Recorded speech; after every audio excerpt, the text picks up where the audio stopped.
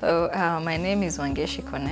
I'm married to Levi Cons, and we have 3 daughters, an adult, a teenager, and a 8-year-old. We've been married and living together for 10 years now. It's been 10 years. Okay, 10 years can really be short if you can keep the fire burning. Yeah, my name is Levi Wangeci. I am a husband, a father. I'm also a God-fearing person and a lover of life.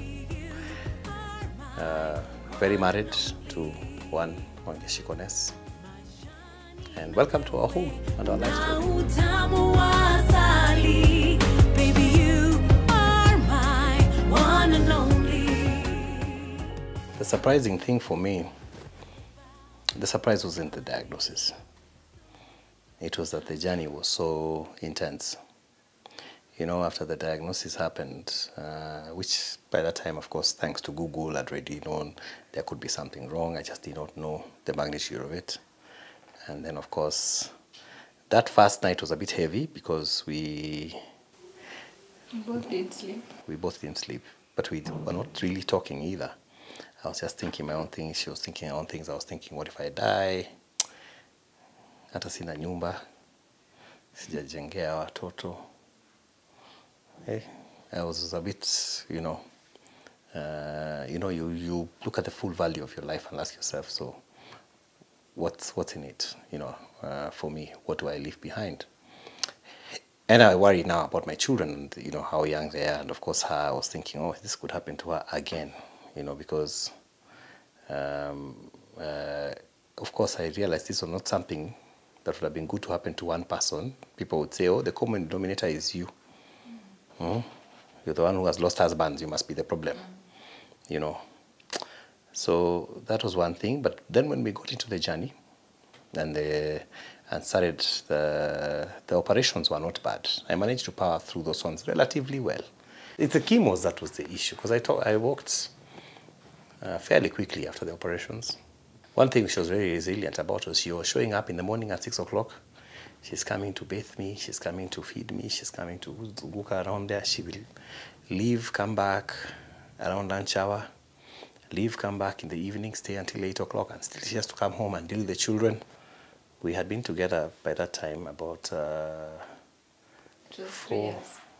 years. It was 2018. Yeah, 5 years. Yeah, we had been together 5 years. One of the things I underestimated was the amount of mental pressure it took on me. And I don't think I communicated very well. And so, even part of that snapping and getting out of thought is, you're only seeing things from one parameter as a patient. You only see it's you who is sick, after all. It's you who is dying. Even sometimes I'll tell her, you're telling me all these things, but these are things happening to me. I'm the one who's getting an operation. I'm the one who's getting chemo. I'm the one who stands a chance to die.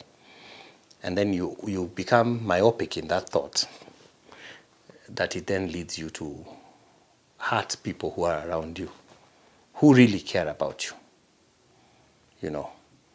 Like, because of the way I was not communicating, I became the issue that made her have a war of words with my mom.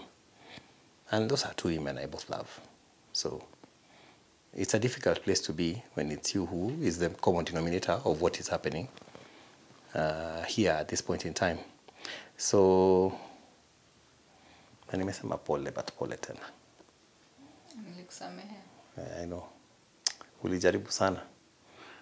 One particular moment was really trying, when I actually disappeared from home because I was so upset, over the whole cancer thing becoming the thing. And I tell people, when you have a patient who's undergoing cancer, try not to also make it about cancer. Okay, unknowingly, and I don't think that was the intention from her, is you care. You want to tell them, okay, don't eat that, do this, do that. But then it becomes like the disease has now taken over your life. So everything is just a cancer story. From the food you eat, to the way you walk, to whether you can sit in the sun or not, it becomes a cancer story. And it just makes you lose your mind. And you're like, you know what, if this is what I'm going to live with, then I would rather die. Naishe. So that journey it had its intense moments. There were moments, of course, of serious laughter. Like one time she really helped by pointing out something in the room that was not going around right with the drip, with the chemo, which the nurses had completely overlooked. You know, she was very good with the whole mixing of herbs and things on the blender. Nilikunywa vitu hata sijui vitu mingi sana. Nasikia tu kunywa hii. You're there just glug, glug, glug, glug. But the good thing is that I was drinking those things with you. Yeah, she drank them with me too. I would drink even when I knew that I still did. So there was that. And of course, that really stood out. It stood out not just to me, to my friends, even to some of the relatives of mine, some of my uncles, and my father even, who had never really interacted with her. Hey, they realized, this wife amejitolea. Just by coming to the hospital ward, they could see. They even told her. I think they had a moment of sympathy at that moment for her. They were like, hey, kweli weni bibi, mzuri sana. They could see that she really was present, and she didn't run away, and she kept on telling me that I would beat it.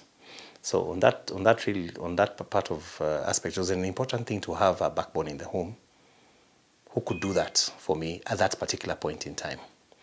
Even though I was also going through my own motions. I'm an advocate now of people who are going through cancer to get some form of counseling.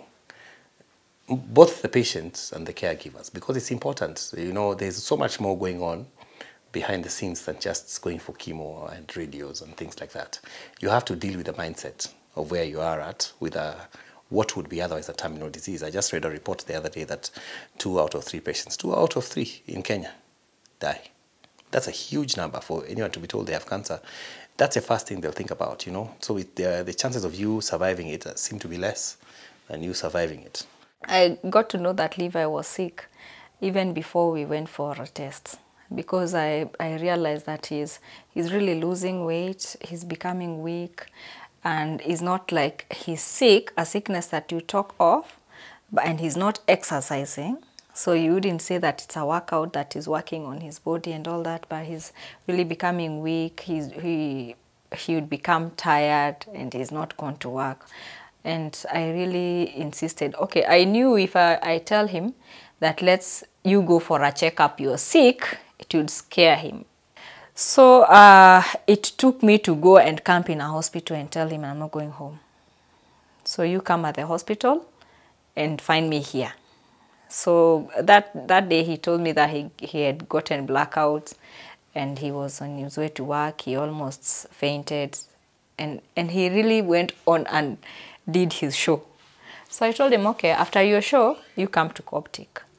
So he came at the hospital and they drew some blood and they were running some tests. And this guy from the lab came and asked us, who is Kones? Then he's like, it's me. Like, you worked here? Like, yeah. Are you sure? Okay, then maybe I need to repeat this test again. So we sat there again for another whole hour waiting for him to repeat the test. And the results were the same. So I think since he has some medical background, he noticed from the way this lab-technician behaved, there's something wrong. And he didn't want to go back to take the results back to the doctor with me. So he told me, you sit here, go see the doctor, then we see whether we can be able to go home. So only for him to get in there. And then that lady, the doctor was a lady, asked him, how did you come here? I said, no, I just came with my wife. Where is your wife? Said, he's outside. Okay, tell her to come in. So I went in and the doctor is looking at me, looking at him. Then she's like, actually, I don't want to address him. I want to address you. Now, your husband has a problem. So I asked her, what's the problem? Said, you know, I'm even wondering how he came here because he should be admitted. Like, why? So he's also asking why. So he said, because the blood count is very low. I've never seen a blood count as low as this and somebody's walking. He would get into a shock anytime from this minute. And so I can't even release him unless he signs a consent form. So we asked her, then tell us. Said your blood count is 4.7 and a normal man should have lowest 13. So at 8, you should be feeling dizzy.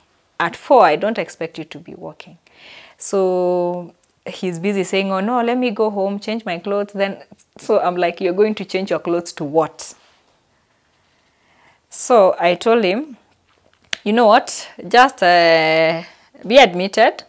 Me, I will hang around before you get admitted. Nini, time he may move, I'll get an Uber, go home, then I come back. So that time they had to put him into an iron supplement to protect his bone marrow. And now I have to look for people to donate blood because apparently the hospital didn't have a blood bank. At the back of my mind, I'm thinking this must be a tumor somewhere because where is this blood going to? Where will this tumor be? And then how am I going to do this life? I mean, it's just the other day I got married, now this is sickness. Many things were going through my mind. But I told myself, you know what, I'm not going to be scared because I believe this is for a reason. And I want to believe this disease is not coming to kill him. It's coming so that God can use us as a testimony. So from the onset, I just told my mind that. And even during his low moments, I knew at the back of my mind, and I had faith in that he's not going to die. He's in this for a reason, and not to die, but for a testimony, so that one day he can talk to people about this and give them hope and help them believe that really people get sick and they get healed. You know, sometimes you may not perceive love as love when it's the things you may not want to hear. But there's love in everything, even in telling me to take a concoction, you know, or drinking it with me. That's love. Love is not just I love you. There's love in being present. There were many days I was in the room, and I was in the room alone.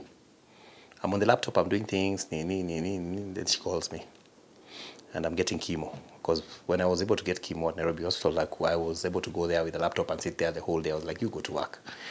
And I sit there for 8 hours and I come out. And then she called me, like, you're sure you don't need anything? No, let me just come, let me just need. Then sometimes she would come.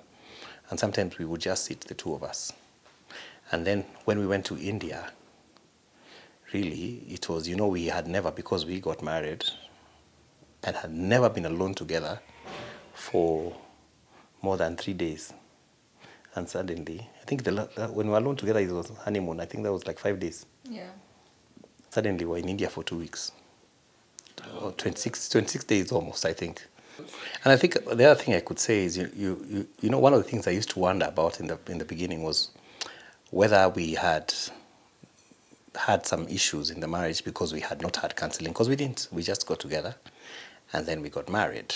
And even when we got married, we didn't ever formally attend any church counseling or anything like that. So in the back of the mind, just maybe counseling would have helped us, maybe if we had gone for premarital counseling. But we did get counseling on the job, so to speak.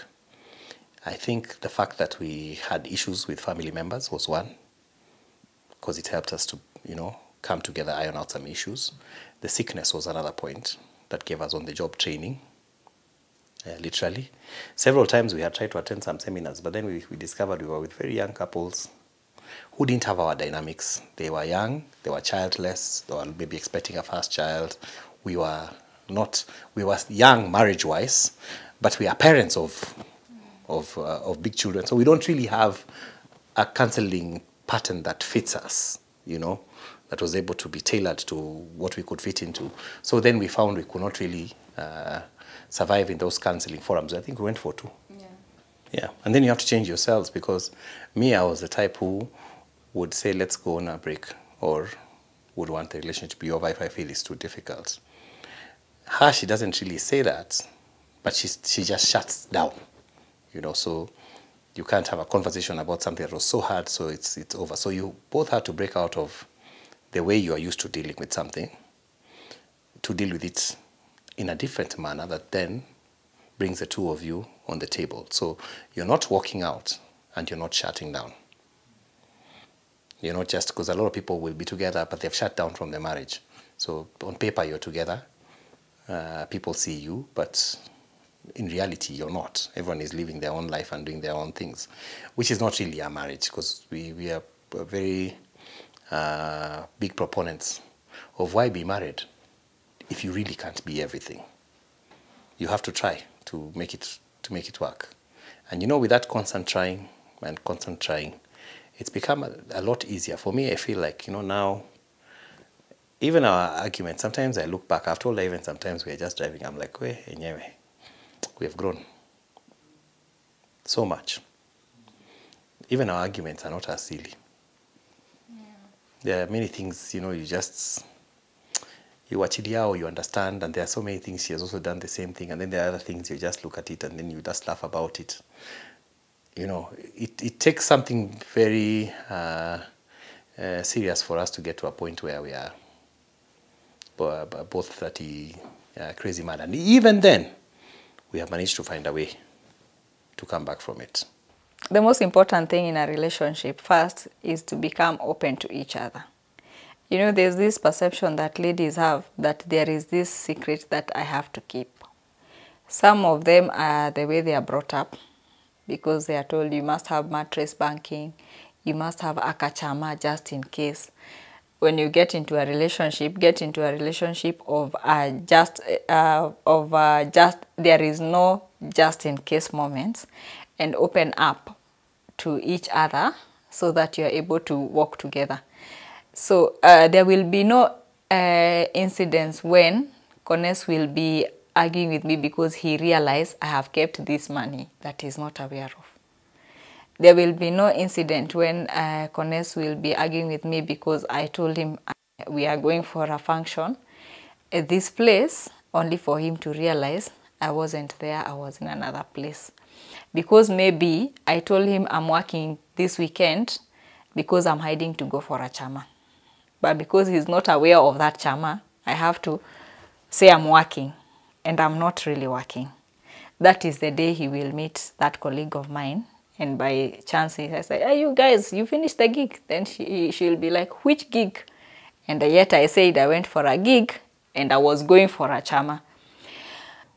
So if I'm ready to offer information, this person might hold on information for some time, but if they realize that I'm always offering information, I think they'll be a bit flexible for them to offer information.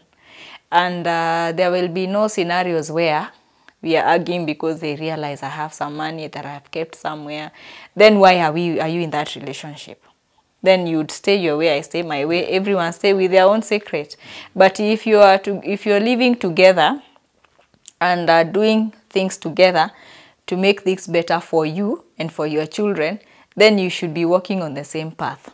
There is no, then you remove that aspect of this is my money, this is your money, because there's no your money or my money, because we know all monies, where they are coming from, what our goals are, and that way we grow faster and easier. There's a lot of worry about, you know, money and what relationships can do with money. For us, incidentally, our domains have never been about money. You know, most of the time, it's been about other things. The money aspect is very kidogo. If I drop dead today, there's no account of mine she cannot access, and vice versa. It's never there's money. She's, you know, sometimes she'll come and tell me the chama paid me dividends. Sometimes I don't even know how much chamas pay for dividends, but she'll come and tell me, and you know, and it'll be good. Sometimes I'll get a gig. And there's a time those chamas will need to send me money, and because I don't have an account in that bank, and he has an account with that bank, I'll just tell them, just deposit to my husband's account. And I will not have those fears of that I will not get that money. Because one, it is not money that he's not aware of, and two, it's money he knows the goal for. So even it is that money is important to me the same as it is important to him. And because we have sat down and discussed this is what we are going to do with this money, then we stick to the reason why we have this money. But even that needs a discussion. I think it's important for people to be just honest and sit down and talk about their money, because one of the things I always say, we always say actually, there's no point of being together if you can't put your monies together. Then you're just two single people. Leave us single people, or co-parent then. there's really no point of saying so, and you are so separate in terms of the finances that you're operating. You don't have to necessarily have a joint account. You don't have to necessarily, you know, because we have different accounts. In fact, we've never had a joint account. But you have to be forthright on the table and say, this is what's happening with me and my money, this is what's happening with you and your money, and this is our bills, this is what we are going to do about it, this is our project, this is what we are going to do about it. And you get on board with it and you do it. And that way, you are living the life that two people should live together. Because money, they do say, is the number one reason why relationships break. You can't change by doing something the same way. One of the things we stopped doing is engaging our fights on the phone. Yeah. So we took out the phones. If we are going to have a discussion, and it's going to be an intense discussion, we're going to have it. It was a bit hard for him. It was hard because me, I like to write. See, I'm a writer. He likes, yani he would write. You look at your WhatsApp like this, there's like 20 messages, and they're not short messages. They're like paragraph. But I realized it wasn't helpful because, you know, even in writing, sometimes you think, in my part, I was thinking, maybe I write to you so you can read and really understand where I'm coming from. Then it hit me after a while of writing and not getting very good conclusions that there's what I write and mean. Then there's what you read and understand. So I'm like, you know, I would read one paragraph, then I respond to that paragraph. Then I analyze it and point it out and put pointers. Like, you said this, no, this is what you've done and this is what you mean. You said this is not what I meant, this is what I meant. Yeah. You know, it will be a back and forth like for a whole even day. The meaning of the word can change. Because, yeah. You know, or this use of slang, like sometimes I use some slang that I used to use in America that she's like, really. You have to get to a place of you're tired of the way you do things. The way things always go. You know, have you reached a point with your partner where the argument, you know, you start this argument, it ends up the same way. It ends up, yeah. So if you get tired and it takes two and both of you are tired, and you know, like this conversation that we had of how tired we are didn't even happen in this house. We had to go somewhere and just, you know, realize we are tired of the way things are. Is there any concession we can make? You know. And I remember one time she actually wrote a list. Do you remember your list of the things that? And then we asked, for us, it was a question of what can we do different? Because I noticed she was so tired, and when she's tired, it shows even on her face. She gets puffy-eyed. She looks like she's been beaten in the morning. And I looked at my wife and said, hey, kweli. And then she condoes like overnight. So nikaona hata si poa, unajua. You're with someone and all you're doing is you're draining them now. And so she wrote me a list of all the things she thought that I was not. Wewe uliandikia list brief. Mimi nilikupatia kama vitu tatu. But zilikuwa intense. Zako zilikuwa bullet points. Zangu zilikuwa ni sama. I got to this point of making a very long list of things that I wanted him to change because I had gotten to a point where I had zoned off and I was now concentrating on his mistakes. I mean, what is wrong with this guy? I say this, he says this, I tell him to do this, he doesn't do it, he takes things differently, he assumes A, B, C, D, which is important to me, and all those things. And so I was, you know, I would rehearse every day and I would say, the day he talks to me, this is what I'll tell him. And because I don't want to forget any point, I had to note them down. And at first he didn't take it well because he felt like I was doing a list of his mistakes. But when I explained to him, at least thank God he understood why I had gotten to that point. The list was long, like around 11 items. So I took like 2 hours to explain because every item I would mention, then he'd like, no, but that is not a big deal. What I have explained to him. I had to explain to him why it's a big deal to me. You know, there are these small things that happen in a relationship. The other person don't really care much about them, but they really matter to the other person. Yeah, and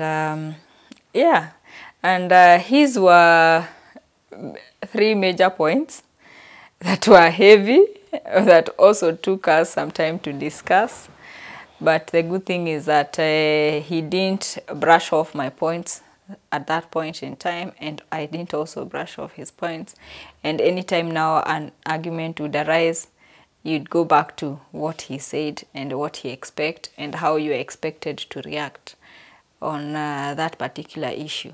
One bad thing that people do in a relationship is always bringing back the past. Things that you have already discussed and done away with, you realize that they are resurfacing in new arguments, and you feel like you had not really ironed out that issue. So you forget the issue at hand and start now going back to what you had already discussed and ironed out. And it was difficult for him to understand that I'm using such scenarios as a reference of why this has come up, and we agreed we are going to do this differently. And yeah, he's been patient to wait for me. It was easy for him to really grow out of this than me. I was still doing baby steps, and I start running, then I can jump, and now we can walk together at the same pace. For men, I think one of the biggest, across the board thing for guys really is just to be able to feel as if you are listened to when you say something. And I think many men would allude that to be one of the biggest problems they have. And sometimes it's misconstrued to be, you want to be heavy-handed, or on the other hand, maybe you're expecting to be a doormat to the other person, or to become somebody who makes the other person a doormat yourself. And it takes different forms, I think, for different relationships. And I think for ours, I was able to communicate myself in as far as what I was thinking and where I was coming from when I think that you don't listen to me about, this and this and this. And I think it has grown, because sometimes maybe there's a hidden power play, sometimes it's out there. But I think every couple has got maybe like a hidden power play of sorts where you're maybe constantly trying to push an agenda, both of you. You see something differently. And you can never see something the same way. You're driving into a parking lot and your wife says, park over here. But you'll reverse into pale mbele. You both want parking. But you are looking at it from different. But the end result now is to focus on the fact that, yes, we both want parking. We do go about it in different ways. Maybe there are times I need to look at this way. Could be a bit easier to do so. Maybe there's a time she needs to see it my way. Could be a bit easier to do so. And, that finding of, this hypothetical parking I'm talking about is what needs to be agreed on how to get there. So once you begin to see that, you can begin to accept that sometimes she can say park here and you're like, yeah, no problem. Or another time you can say, I've already seen that one. And she says, yeah, that's fine. Let's go to that other one. Then you discover that there's a give and take on a relationship. No one has got the key, and no one has got the solution, and no one is the dictator.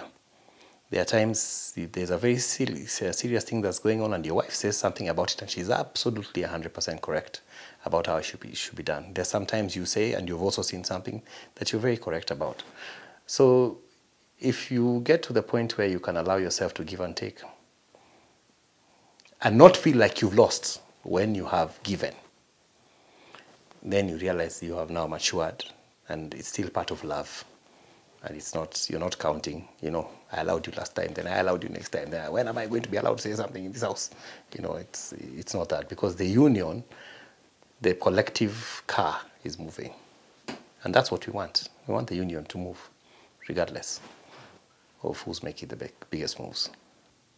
But in parenting, we have the uniform mind is the same, and the treatment is the same, and the love and care is the same. Most of the time, I took my cues from her and from what I thought was the right thing to do. And it was helpful because she's the parent who's been with them all this time. I'm the parent who has come into the picture. The first thing I wanted to remove was the notion of step-parent, because I felt it comes with a certain negative connotation to it. That as a step-parent, you're probably not going to be as objective as a parent. So in me becoming a parent, then I have to accept these children as completely mine and treat them the very same way, as the best as I can, as to how they would feel. You know, because they're aware, 9 and 4 years old, they are aware that you're not exactly their bloodline. And people around them are aware, of course. The relatives sometimes will tell them, oh, you know, your dad like this, you know, that kind of thing. So the contention really, I think, has been, was probably in the discipline. I don't know whether I should discipline, how far I should discipline, you know, what can I say really, you know, to be, yeah. And one good thing was that Wangeci had my back all the way. So many times they would be used to going to her for something and she would refer them, go and ask your father. Go and speak to him. Go and do what. So it's encouraged to come there. And, you know, if there's an issue I have, of course, as they have matured, there are two different dynamics we take when we go to matters to do with even admonishing them. We take different approaches, and agreeably, you know, sometimes she's got to bring out the big guns because it will be easier for her to do so, you know, and sometimes when I say something and I'm saying this will not happen in this house, she'll back me right up. So that's been important. The other thing that has been important is after the third one came, the balance has been the same. What we do for you, we'll do for this one, we'll do for this one. There is no special person.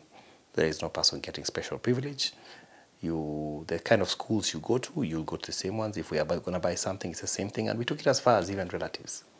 Because sometimes relatives will also pick their favorites amongst them. You find somebody, you've sent your children to somewhere, and then they have bought this one more shirts than the others. We were like, what the heck?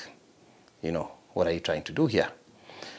So the balance has always remained the same. And I believe even now when we speak, I get a sense of feeling like they completely stopped along the way, seeing me as, I don't even think they even saw me so much as a stepfather. They completely stopped. It's funny. I go to some schools and some parents will tell me, oh, you look like your firstborn so much. And I laugh. I'm like, God, it's so interesting. And we are the dark ones, or we tell stories. But one thing that we have kept going that has remained the most is that when it comes to matters to do with them, we don't have a divide on the kids. We never have. Even with our own issues that we may have had, the way we deal with them, what they go to her and it's a no this way. If they come this way and it's a yes, it's going to be a yes that way. If it's a no this way, there's no sneaking around anybody here. We double check and find out, have you talked to so-and-so today? What did they say? They said this. Of course, they tried it, you know, children being children. They tried it at some point, you know, unacheza huku, tena unacheza hii game, and children will test you to see how far they can test you with such a story, and then take advantage of that story. They've done that to our nannies, so we know. The nannies have been the victims sometimes. And also what really helped us to be able to bring them together and bond them, and what actually helped me to be able to drive them to accept him and respect him as their dad, and up to this point how it is because even when we had those conflicts, even when we are not talking for days, you keep it in the room. So when we are out here, we'll act like nothing has happened. And then now when we go back to our room, we are back to normal. Remember, we were not talking. To normal corridor. So we are not going to talk because now the kids. So we go to church, we are laughing, we are against sorrows, nini. But when we get into that room, we are just back to default settings. But you don't give them the opportunity to have that space where they feel, these people, they are even concerning. Why do we even respect this man? Or this guy is even testing my mother. Even those days when he would walk and not come back home. There's no time I've sat down to discuss with them. Now, you know, your dad is going out, what, no. So they'd be like, Mom, where is that? Say, sometimes I would say he left very early going to work. That time I don't know where he is. But you see, the most important thing to do is to protect his image and make sure that the respect that they give him as a dad remains constant. Whether we are in good terms or bad terms, whether we are talking or not, whether I'm annoyed, I'll still make sure that I cover up whatever is going on in our room and don't spill it over to the children. That is really, really important. And also even when we would snap, because there's sometimes you'd snap and then you remember the kids are here, you hasten to correct it. So you just talk something else to overwrite it. And then now when you get back to the room, you're like, you know, you could not have answered like that in front of, and like, it just slip over tongue. I'm sorry, let's try and do it better. So before that time, it was a bit hard for me because I wasn't used to somebody else who is around my circle. It was me and my children. So sometimes I would snap and forget that he's there, which made him feel bad and felt like I am becoming a bit disrespectful because I'm annoyed. So I had to work on that, and anytime he would start talking and I realize I'm getting annoyed, the first thing I would do is who is around me. Then I would decide whether to talk or not. And you know, for him also, he's used to tackling issues there and then. So sometimes he would also make me feel bad because maybe we are with friends, then he snaps and he wants us to discuss that matter there and then. Then I'm like, but your friends are here now, you want us to discuss this in front of your friends, Nini family. But over time, it's a day at a time. You learn how to do things differently, you practice them, and then you perfect them. Then now it becomes you, part of you. And then feedback, you know. Ever since when the girls turned 12, 13, every time they've turned 12 and 13, we've always gone on the feedback route. We would have dinner and say, this dinner is the dinner that you can say anything. Speak your mind. Of course, the first dinners, she didn't tell us anything. Afraid whether, you know, and we're like, no, it's not going to be held against you, blah, blah, blah, blah, blah. But over time, she said a lot. You know, naambiwa unashout sana, hata saa zingine haujali, hata saa zingine sijui ulifanya nini, and you get that feedback, and that has helped relationships. Not just me and the girls, both of us. So because they know that there is a point that they can also air their views and give their concerns. Of course, some of their concerns, you know, sometimes, you know, unaangalia concern wako tu aki, this one is not too much. But we know, but you listen, and then that helps you give the feedback, because I believe that for parenting, you're a coach, and a coach you are a trainer, you're a friend, you're a disciplinarian, you're an administrator, you're a what's it called, a motivational speaker. So you have to put on those boots at different points. There are places we will say something and it will not be discussable.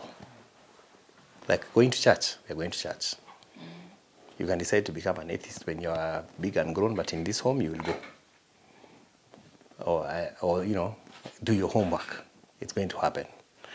And then there are places where you will entertain some friendship and you'll say, okay, so what do you think about this? What are your ideas? What are your thoughts? And then there are places where you're a trainer, so you're showing them what you would like them to be, you know, practically, either by a work, a chore, or something. And then there are places you can only do but motivation, like our child is about to go to Form 1. We can only motivate this one until, you know, even today we're telling her there are going to be some hard days, but power through them. It'll be fine. You're also the voice in their head telling them those things. So you balance it out, and then the child realizes as they grow older that you really have their best interests at heart. And children have an uncanny way of knowing. Once they know that, they love you anyway. Yeah. And then the other important thing is you talk to your children candidly about things that are happening in today's world. So we don't beat around the bush, like about LGBTQ. We talk to them about those issues as it is. So we tell them you will meet them in school, you will meet them when you're playing outside, you will meet them when they are young. So you should not allow this. We train them the limits. How far can somebody go into telling you things? How far can somebody go into touching your hair or touching your... We tell them everything that happens in black and white. So if it is Bella, At her age, we tell her, yes, you'll be told you're beautiful, you're going to meet young men, they'll tell you this, bad boys are there, they behave like this. We tell them, they will tell you, let's go watch a movie in their house, let's go do this, but their intention is not that, is this. We don't just tell them what we were being told by our parents, that boys are bad. Okay, boys are bad, but nowadays, so when they meet girls, those girls that are bad, will you tell them that girls are bad too? So you create an open platform where you can discuss with your children anything. You only know the proper words to use while you are discussing with them such matters. Because even when you don't discuss with them, they will find for themselves what these things are. Because you are seated with them here, they tell you, please give me your phone. You don't know what they are searching on your phone. And I believe that the best way for a child to learn about something is when they learn from you as a parent first. Don't allow them to learn from elsewhere and then you're trying to correct it. So you'd rather tell them so that when they come across these things, they will remember you told them about them and what you told them about it. Yeah. And then I think finally it's not just about us, because we are cognizant of the fact that as parents we don't have all the answers. So we deliberately try to get them to be in circles where they also get other things, or sometimes not even so much all the answers. You know, sometimes your child will not listen to what you say, but will listen to somebody else saying what you say and hear them, you know. And they say in the and same say, way. oh, that is so wise, and you're thinking, please. Si tunasemanga hivi tu kwa nyumba. So, so we deliberately surround them with people like that. Although we cannot influence the choices they will make entirely, we can influence the social settings and surroundings they're in.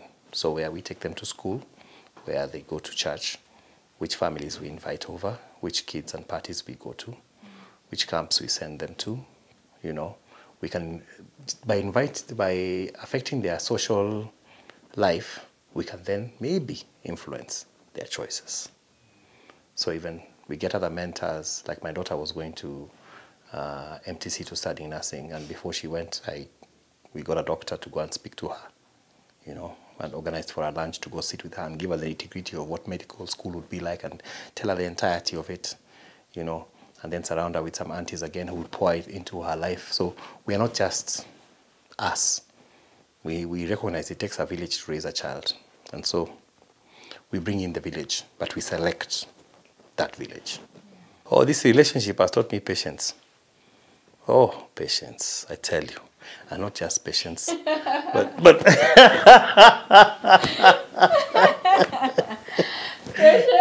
imenifunza kukua mtu patient. But pia imenifunza, there are many things actually, let me tell you. How to be organized in terms of you know, the house. I thought I was pretty fairly organized, possibly clean, but this one is clean. A clean freak kabisa, even in the bedroom. Hata kiamka asubuhi na clear vitu hapo. Yani nowadays I've learned when she's cleaning up, I just get out of the way. I now go for a walk, and she welcomes that. Nenda nikirudi. Because you get in the way of that, you know what can happen to you. But also the aspect of being able to listen. I don't think I was a very good listener before I met Wangeci.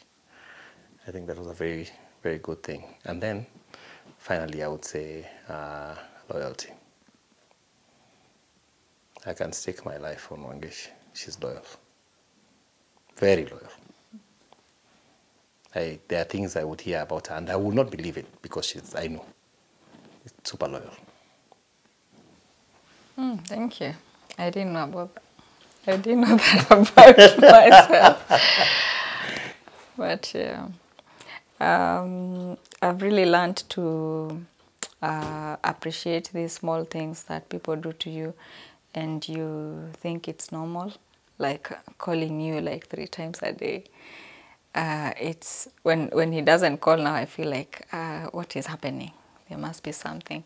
But keeping tabs to someone, not because you know they'll come back in the evening at home and you just assume, si watarudi. That is really key. Unasikia tu saa yote nika unakatiwa throughout. So hata kuna mtu anapata space ya kukukatia. Makes you feel sweet and important, yeah? That this person cannot last for a whole day without having to call you in between the day.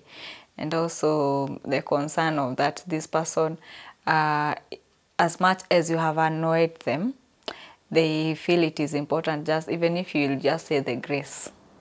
That's a very, very important thing that happened to my life, because I don't even remember how many times I prayed in my previous relationship with my partner. I found that so unique and important, that even though this person is annoyed, he still believes that maybe if you pray, something will happen.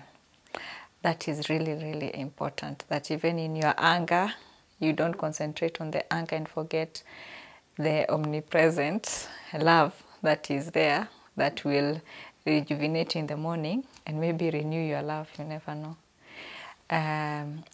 It has also taught me the act of forgiveness. Forgiveness is key. Or else, if you dwell on this person has done this to me, this person did this to me, then it gives you the fears of this person will do this to me. So you are never fully in that relationship, because there are these perceptions that you have that will happen to you, that maybe this person will do. So even when you're doing things like investments, like when you're planning on things, yes, you're planning, but there's this part of you that is left saying, maybe I'm doing this and this person will do this to me. So it keeps on draining you backward. The other person is ahead because they don't think you think that about them, but you are here halfway, because one leg is on standby. What if it happens? So that act of forgiveness has really helped me, because now you realize, this, when you forgive each other, it's easy for you to grow together and to continue building on the trust that you have. So even when your trust is hurt a bit, it's easy for you to rebuild it, because you know that we have passed this and now we are moving on together into the next level. I think there's too much focus on February, and okay, we make jokes ourselves also, crack the jokes, yeah, we will say Happy Valentine's, no problem. But there's too much focus on February, as if other months are not going on and love is not needed, you know, in other places. There are women who receive only flowers on Valentine's Day and not any other day, because, you know, it's a day everyone is sending flowers anyway. Or men who hear from their ladies for the first time that they love them on that particular day because it happens to be the day of love. But to be honest, the commercialization of love has ruined us, because we fail to give this thing kipaumbele, when in other months, years, days, you need love. On Eid, on Christmas morning, on Jamhuri Day, on Madaraka Day, on a day with no holiday, you need love. You need assurance that, you know, that you are still loved and that you still love someone. You know, even between us, sometimes she'll tell me I love you. I'm like, hey, bado unanipenda, eh? Especially after we have fought and made up. I'm like, ujaamua unaenda hapana, siwezi enda. Need that assurance. That assurance is key, you know. And it needs to be said. And then there is, and then for us, we have done random things on days where there's no love being celebrated. You know, last year she took me on a holiday on a random month, random days, you know. There are days I've also taken her to places, random days completely. You don't have to put a peg on the anniversary or the, you know, this special day for you to do something. Just do something and then not give yourself so much pressure. What if on February 14th you have no money? Does that mean you have no love? You know, you have to be able to overcome that and mature into that place where your love is really daily. There's really no lie to that it's really daily. Because as we say, no man is a hero to his wife, they say. But it would be really good, I keep on telling that if I died one day and you stood up and you said, this man was a good man, you really meant it. It was really true. It was not a story for the social media blogs and for Nini. And if I stood up and I said, God forbid, that this lady was a good woman, it's really coming from my heart. So for us to achieve that, you know, hopefully many, many years away from today, is to keep on building so that we have good memories and we have good thoughts of each other. And because we are building memories every day, away from the houses, the cars, the children, the school fees, the woman I end up with, the person I end up with eventually is her. So we think about it. Even now we discuss our retirement. The two of us, no children, no nothing. They're already going anyway. And so we are thinking of building. We are building towards that and then building our memories with each other. And I think that way we get on the right path. Because the love of nowadays is too superficial. Yeah. If you make it a habit of taking it up to you to take concern of how the other person is feeling, even when they are quiet, don't just assume, hey, I'm a frown. Find out why you're quiet. Maybe they are meditating on something, or maybe they were told something that was not good at work. You know, they will always look forward to go to that person or to meet you or to talk to you, because there's that thing you will tell them that makes them feel better. And even if they felt that like they were not important, maybe at work or in a circle of friends who are they were talking to, you make them feel important, and they have a reason to live, because they know, even though these ones don't think I'm important, at least there's that one person who I know values me. So if we help our partners to feel valued and important, then that is a very key thing in a relationship.